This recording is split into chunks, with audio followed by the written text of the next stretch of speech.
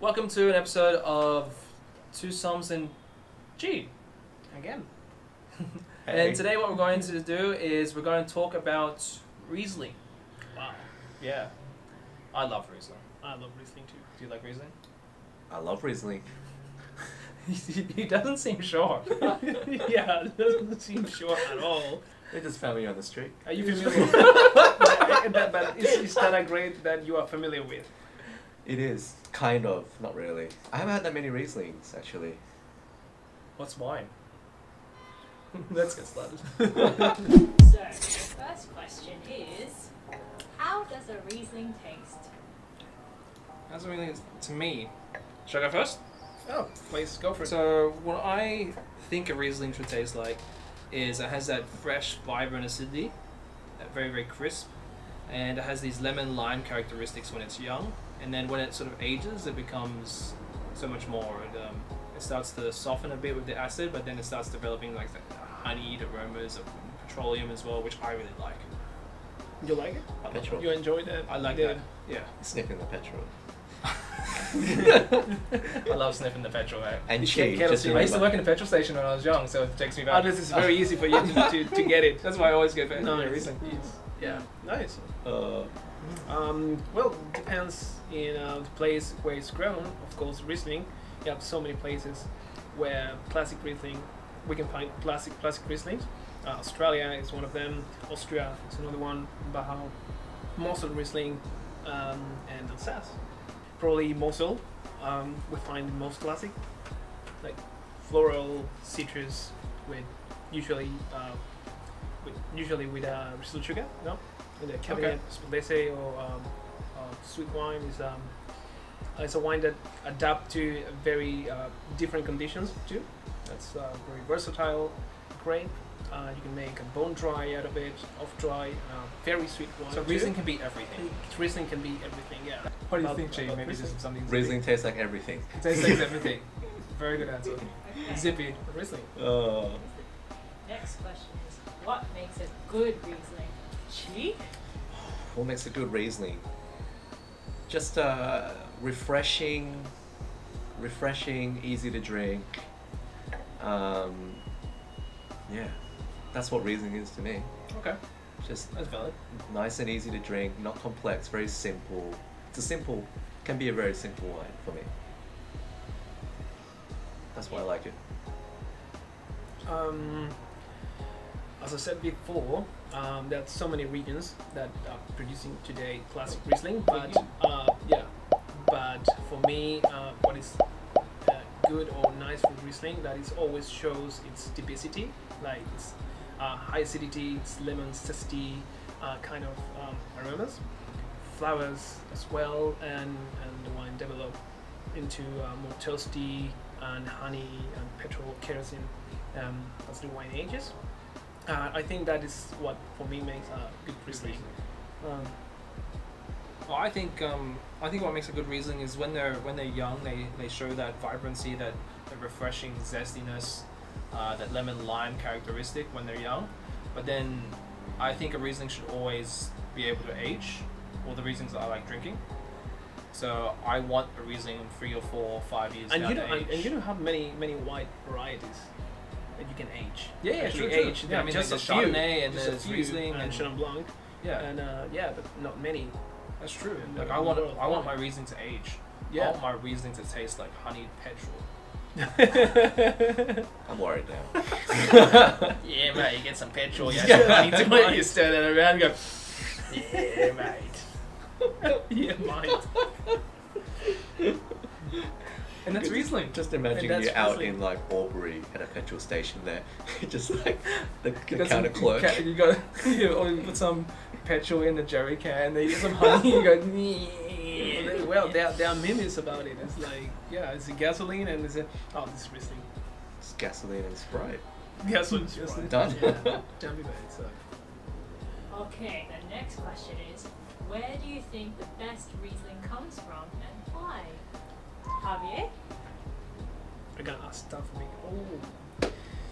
Oh my god. Yeah, you This, can this is choose a one. tough. You can This choose is one. this is a tough one. Choose one. But I enjoyed Alsace Riesling probably a lot. I don't know. I feel that it's it's a mixture of subtle and the strong, the flowers and strong kind of flavors. This is more this steely and oily character probably in the mouth. In warmer vintages, you get more ripe aromas like peach, apricot. And that's really enjoyed. And still, the wine is suitable for age so many years. Yeah, you can have them young, you can have them old. Yeah, that's probably my favorite, but Yeah, it'd choose be one. very unfair You can with choose the one. rest. With the rest. Mark? So you stole mine. I said Alsace as well. Really? Yeah, I have a very. Just, I'm gonna choose another one. I have an affinity to Alsatian Riesling only because my wife and I actually went to Alsace. Walked to Nice. Riesling as well. Oh, Walked through the romantic. village there. And coincidentally, we stayed in the Airbnb and we stayed with the sommelier. It was absolutely awesome, and his parting gift to us was a bottle of Hugo Riesling.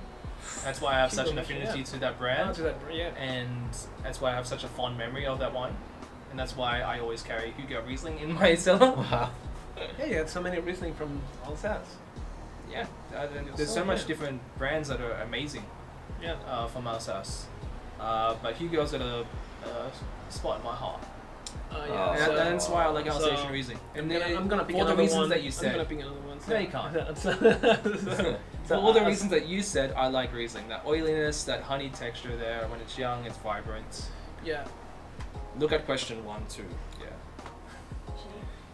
I'm gonna go a bit different, and I'm just gonna say German Riesling, the home of the Rieslings. Why? I just like how there's so much varieties to pick from. You know, like Yeah. every country kind of has like their own region, but it's got their own style. But Germany's got like a bit of it can go from like very dry to very sweet to dessert wines. Like you can get any type of Riesling you want in Germany. They've got the perfect conditions to grow it. It's crisp, easy to drink. Yeah, you can Right get like about dry it. ones, you can get sweet Yeah. ones there. You can, yeah. Yeah, but probably the style you find the most in Mosul is probably Off-dry off-dry Off-dry. styles with sugar and it's probably the But style. The Trocken ones, like Yeah. the Dr. Yeah. Birkenwolf is really, Yeah. really Yeah. amazing. Yeah, True. but these are that coming from another region that is Still. yeah, but yeah, then it's probably the style where most of the people is familiar with. In the restaurant, usually when you mention Riesling, they think straight away about a sweet one. Yeah, Or yeah, at true. least I think that's dry the Riesling. I No, think no, that's I the don't negative want. thing about people think about Riesling. Yeah, yeah. Because they think Riesling is going to be sweet. Yeah, but even though the wine is off dry, it not necessarily need to be bad. Yeah, like It's actually the acid really plenty gives of you. cabinets of dry styles. Yeah, And most of that are very, very good. try a Riesling, try a Clay Valley Riesling, Yeah. and you'll be pleasantly surprised because it's so zesty as hell. Yeah. Like yeah, Cheers. it was a Jim Barry Waterfowl Riesling. What we're drinking. And the last question And is, this is difficult because I what's don't your have. favorite bottle of Riesling? My favorite bottle of Riesling. Well, I'm hosting it today, so I am already prepared. My favorite bottle of Riesling is this one right here. It's got a place in my heart. This is the Hugel Riesling. Yeah, I received it as a gift from our Airbnb host, and I've got a bottle every single time. Whenever I see the 15 vintage, I buy a bottle. I got 3 of them now. I was lucky to find 2 bottles at Dan Murphy's. But Wow. everything else was saying 17, 17, 17, and I saw 2 15s and I bought it. So, Hugo Riesling. Chi. For Awesome. me, I guess I had a nice Riesling from, I think it was like Moselle. Okay. Yeah, Moselle Riesling. I'm not quite sure where it's from, but I got it at Dan Murphy's and I thought it was really nice. Just a cabinet one. Our cabinet. Schloss Volrats. Yes, I pronounced it Schloss Vollards. Okay, that was. Schloss Vollrats. That sounds better. That's Yeah. what I said. Schloss Vollrats. Yeah. But it's Rengau. Run Hessen, isn't it? Rengau Vollrats. Yeah. So yeah. That's my it's favourite a so great, far. He's a great producer. That's great. Yeah. Yeah. So far. And okay. Wow. spot? That's a difficult one, huh? But I don't know. Probably, I don't know if it's my favorite, but the one I really enjoyed the most when I drink it. Actually, I just drank it just once because it's an expensive Riesling, and it's from Trimbeck. Oh yeah. And it's a Frederick Emil. Oh my god, it's that's a beautiful wine. It's like the 2013. It's like the vintage. youngest brother of the Clos and probably, which is Yeah. considered by many as the best Riesling ever in the world. Yeah, it's Oh my god, that's a beautiful wine. I don't know if it's my. I couldn't say that it's my favorite because it's just.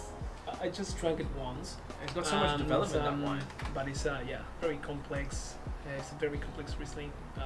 I wanna probably buy that my- one now. Oh yeah, me too. I had it at a tasting at Town Hall, and it was oh my god, You had $100 Yeah. now? it's so expensive. Probably more. I know, but yeah. Yeah, this is the wine I enjoyed the most when I drank it. Alsatian, I love it. Alsatian Riesling's really. Alsatian Riesling, great. Trimbeck comes from. It's a very very famous house in Alsace. And Wow. Frederick Emil is like one of the top wines in their portfolio, Uh huh. and they usually release it when it's quite old.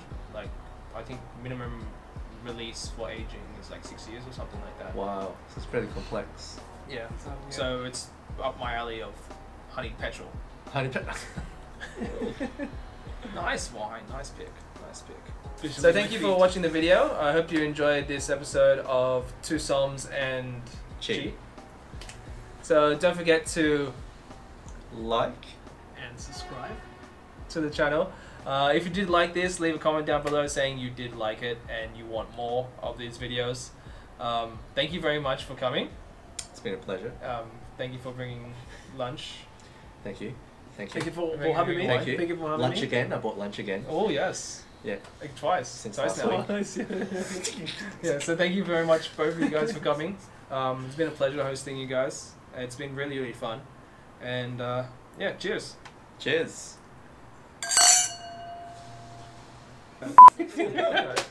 So this episode is brought to you by the JobKeeper Allowance. So Everyone's like, thank you, ScoMo. I'm fine with that. Yeah, thank you, ScoMo. He ate you. He's getting by, but David. please give him a hand, please. I'm a homeless guy. Do you have a Patreon I'm a or homeless guy. a Patreon? All right.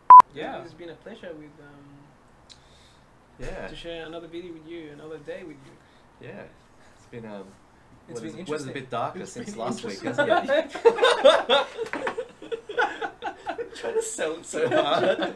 It's definitely not right after the other video. Of course not. And then high five, Uncle Chi, high five, for it. high five. Oh. Yeah, high five. Yes. Yeah. High five. And high five, Uncle Javier. Pressure's on. High five. Uncle, Pressure's on. Uncle Javier. Oh, it's down here. No, it's like I High want five. it, but I don't. He does it on the down low, alright? Oh, high five. He doesn't do it high up. Yeah. Yes. Yeah. He was like, what? Well done for all your wine drinking Yeah. whilst I was napping.